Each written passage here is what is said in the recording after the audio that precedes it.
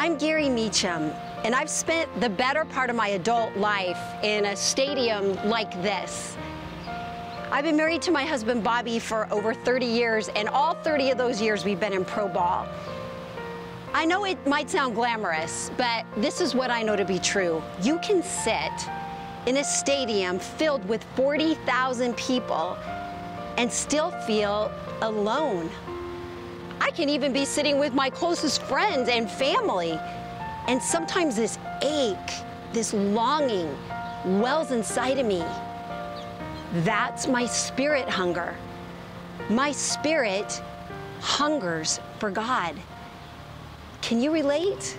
Everybody says that you can have it all, so I had my little checklist. Career, check. Family, check.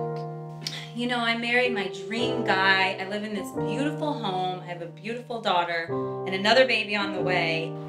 I got it all. Success, ability, money. But there's something missing. How can I have everything I ever wanted, but still feel so empty? I feel trapped. Choices I've made have got me up against a wall.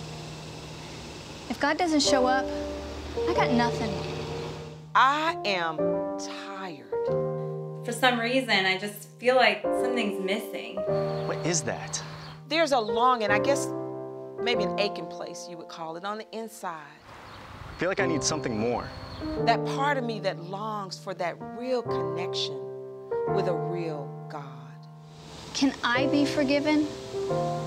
Can God make something good out of my life? Is there hope for me? Our spirits hunger for God. I've come to the realization I don't want to be a committed Christian. I want to be a desperate Christian.